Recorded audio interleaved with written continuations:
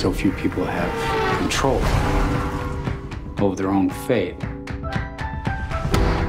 You just hope that whoever's got you out there will be compassionate.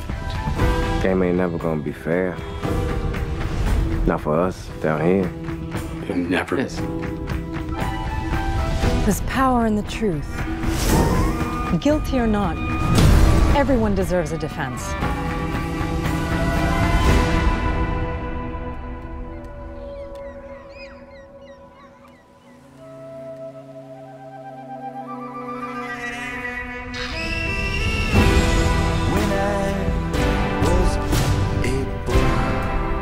There is no true justice.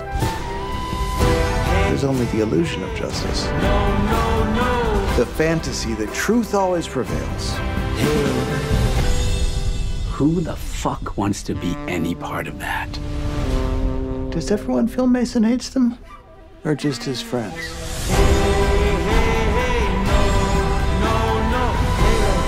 This is my responsibility. All of it. You're not ready for another murder trial. Maybe I like to stack odds.